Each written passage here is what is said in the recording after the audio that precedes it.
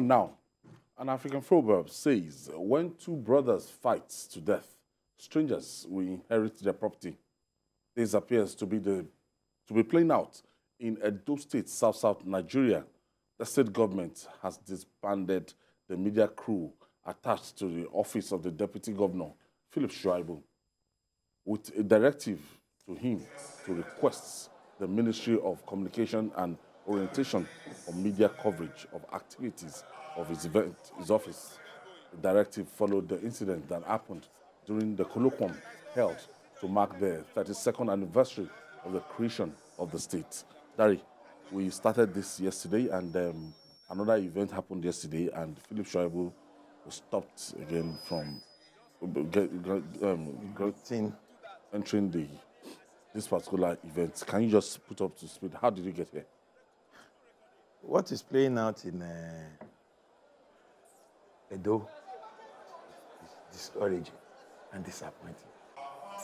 When state actors begin to use the powers of state to humiliate, push hunt, and even threaten themselves, they are telling the people that it is not only to come and lead and serve that you have elected us, it's also to come and show how well we can use power. That's the deputy governor making his exit. He's leaving. A day earlier, he made his way in. He tried to exchange pleasantries with the governor. An ordinary security personnel blocked the deputy governor in full glare of cameras. You see, we are not making excuses for either of these two. You see, we have had this discussion, and some people begin to talk about some people are supporting either Obaseki or Shaibu. And I say, no. We are saying these two people will not be occupying those offices soon. Some other set of people will come. What will we say we have made of those offices? We are a security man. Can tell the deputy governor, you won't talk to the governor. And the governor will look up, see the exchange, and take his eye away from it. What examples are we? Vindictiveness, insulting. How will that security man look at the deputy governor when he's just with him alone tomorrow? That's a man I stopped from greeting the governor. And then, 24 hours later, he was not even allowed to be part of a state function. He was legitimately, he is legitimately elected to be part of that function. It is one of the reasons why he is the deputy governor. Anything could have happened there needing the deputy governor's attention in case the governor is unable to. But he is not there. The governor will decide that any other person is so wish will do it. What is playing out between them? Somebody said, an elderly friend said, Daddy, I saw your concern about Edo. And what I just want to tell you is, look, when two thieves go out and after a successful looting operation, they come back with their loot. And then it is time to share the loot. If by any error of commission or omission, they disagree on the sharing formula, he said the noise they will make will be louder than the noise they made while they were stealing. Because while they were stealing, they had to do it discreetly. But in this case, they will forget that these loots are products of criminality. He said that's what is happening in Edo, and nobody should pity either Mr. A or Mr. B. Rather, we should pray for democracy in Edo. Because the aftermath of what is happening, he said, it can be very, very dangerous for the state. And I fear that too. I fear that. Obaseki told Edo people that he wanted to fight against godfatherism 4 years ago. And now Philip Shaibu said he wants to become the governor. And Obaseki is saying that yet that the referee has not blown the whistle. So what is happening? You see, this issue is just the same thing that is occurring almost in every state. The level of it and playing it in the open may not be as open as it has been.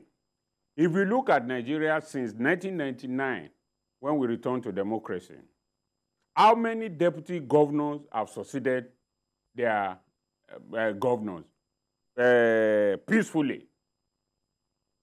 We have Ganduje in Kano. But we know what is happening between them now. But at least he succeeded his principal. The same thing in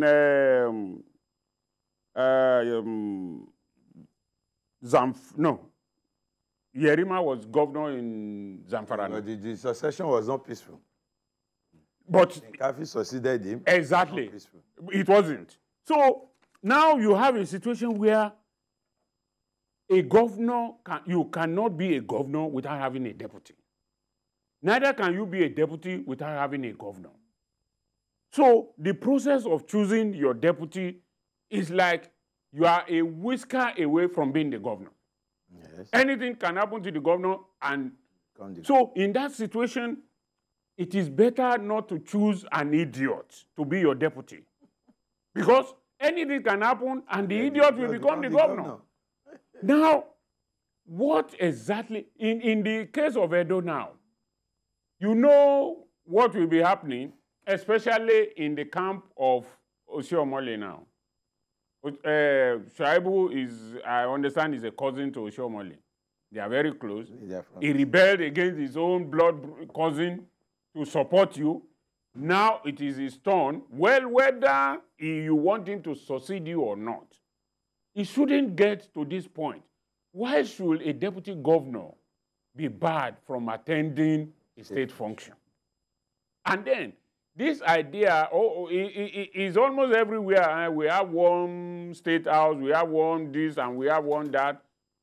It is the governor that approves the appointments of those who are going to work with the deputy.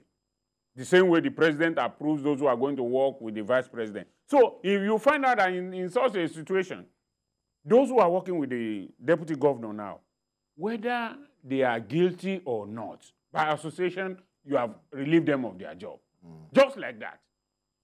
I mean, there must be a better way to resolve this matter. And I think the elders of the party in the state should step in and bring this thing to a stop.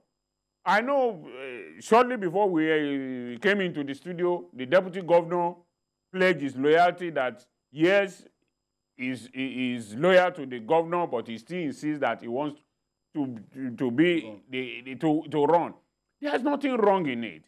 I mean, let everybody have a clear playing field. You said you are fighting against godfatherism. Now you are there. The same system you fought against is the same system you want to begin to operate.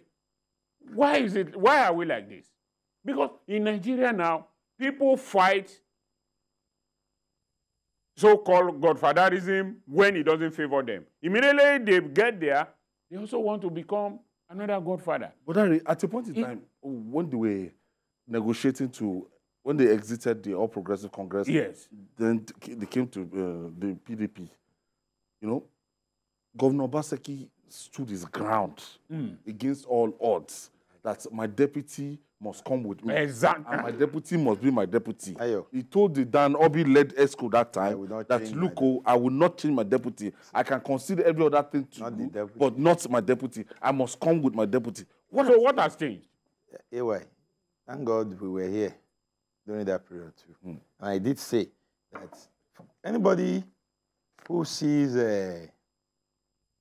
Obaseki's action at that time as being very loyal and truthful to Shaibu was making a mistake. It is playing out now. What he was doing there was in his own interest. There were two issues. He was to drop Shaibu so that Obi's camp will produce his deputy. Okay. He didn't want to take that chance. He knew today, as we speak today, he's at loggerheads with Obi. Obi, yes, till tomorrow. Obaseki is fighting on all fronts. So if he had agreed to that proposition, he will have an Obi's man right behind him. Behind him. That was one thing he didn't want, and that was why he resisted. It was not because of his love for Shaibu. Secondly, he knew that on that ticket at that time, quote me anyway, on that ticket at that time, Shaibu was the politician. Obaseki wasn't a politician. Shaibu was a man with the street. He was a man with the crowd. To the extent that Obaseki actually warned Shaibu in the peace meeting they had. Yes. He singled him out to warn him. Yes. That you are the one with the crowd. So the truth of the matter is that Obaseki had no structure. Shaibu had a very formidable structure. Shaibu had always been a politician. I recall that he passed through the ropes, the ranks. Yeah. It was SUG, Student Union, in his university. He became president of NANS. And called him taking office in Bauchi in 2000. After Moses Oseke, they died. And he rose to be a legislator, state, legislator, federal. Before imagine, he was the politician on that ticket. So for those two obvious reasons, Obaseki was not going to be convinced. He would have lost the election without Shaibu on the ticket. Because Obi was going to give him somebody from Edo Central as his deputy. Okay. So he understood what he was. So now that this same governor Obaseki is not contested. Obaseki wanted Shaibu to run against Oshomole in Edo North in 2019. And Shaibu said no. Yes. And that's you see, that's the problem. Because he knew that it was going to be very difficult to run against Oshomole in Edo North and defeat Oshomole in Edo North. That is the thing now that we have seen, that it is his own interest that he's trying to protect. Because now, how will you, a man that fought his own cousin and went along with you all the way? I mean, so Oshomole will be laughing now that you see now. You see, I told you, but in fact, Oshomole attended the function. And the governor invited him very well. The exchange presentry. Oh, now you are now right. Shaibu is now an outcast. No. I think, but if you look at it, yes. If you really look at it, I don't think we should weep for my comrade. He's my comrade. He's my very close friend, and we keep talking about these issues all along. The truth of the matter is that I have a lot of respect for Shaibu in all that has happened. Even what happened between him and Oshomole. His arguments were, I am a sitting deputy governor. Yes. Who swore an oath of allegiance to the state and the governor. Okay. Yeah. So for that, he stayed with... from Ajibo in Ogun State. Yes. Thank you for joining us, Paul. Yes. Go ahead, please. Thank you very much, Ayo. All right. The issue of Edo, I don't know why you are so sympathetic to these two men. In 1978, when Chief Obaseki Awolowo, there are two rebellious deputy governors then. Awolowo did not cause them. He only said that they are finished politically. And where are they today? Even in their grave. So for me, it's like you are sympathizing with thieves. So for me, Yoruba say, "Entoba dale, abale lo." You don't joke with those people that have helped you. If a man denies his wife, he will pay for it. If you deny your employer, if you are disobedient, you will pay for it. So that is my good friend. Please don't sympathize with them. I agree with you. In fact, that's exactly what I was going to say. That if Shaibu's argument then was, I opposed Oshomole because I swore to be loyal to Obaseki. Yeah. I think he should take the same stand now. He's still a sitting deputy governor. Yes. And Obaseki is still his boss. No, this afternoon he has said so, but that does not mean he shouldn't contest. No, Obaseki is saying it's too early to start campaigning. Yes. And Shaibu is saying, no. I want to campaign. I want to campaign. It By will the be time too late. it's November, that you say you will choose, you will decide who is going to be the... It might be late. It will be too late for me. That's the argument. Why is he saying it's too late now? When Oshomole was saying, Obaseki was doing this wrong. He was doing this wrong. He said, look, I swore loyalty to this man. I think that allegiance should be enough today for him to just accept whatever Obaseki said. No, but wait. What the whole thing? I am only saying this based on what he said before. The whole thing that got interesting when Oshomole now came out that APC is not. It's not a refugee camp. No, but you see, it's not a refugee camp. Why should that means Shaibu is in? He should stay where. No, he should stay where he is. So why should governors decide that their deputy should not step into their shoes? I decide. If there is anything they've seen that we haven't seen, because the shoe is. Let me ask this question: Okay. Why should Obaseki have decided then that he will run with no one else but Shaibu? But you said it earlier that the Shaibu is the. But nobody blamed him for taking that decision. If he's now saying, "Look, Shaibu, you are good as deputy," that's what he said then. Very good. But he's saying now that you are not good as governor. I mean, if we respected his opinion then and said, see a good man taking a good decision for his deputy, why are we, like the last speaker said, why are we having hunchback over his decision now? Well, the open crisis between the governor and the deputy governor is. Shaibu bogs himself to a corner. He bogs him. Shaibu. So he shouldn't have supported. No, then at that time, I will recall that I said that one man who could have reconciled Oshiomhole and Obaseki was Shaibu. I am telling you, he had all it takes then.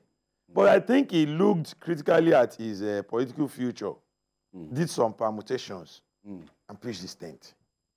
If it had paid off, he will be enjoying it now. So if it is not paying off now, he gambled and he has to cash out, either positively or negatively. To play the Godfather now. Obaseki. You know that is my own grouse with it. You defeated a Godfather. You now install yourself. But what do you expect him to do? To walk away and leave the field? No. He only defeated a Godfather so that he can be a Godfather. That's why politicians. I don't know the Lagos. No, it's Edo Lagos now. That's why you can never understand with politicians. His fight was against a Godfather standing in his way to become a Godfather. It's as simple as that.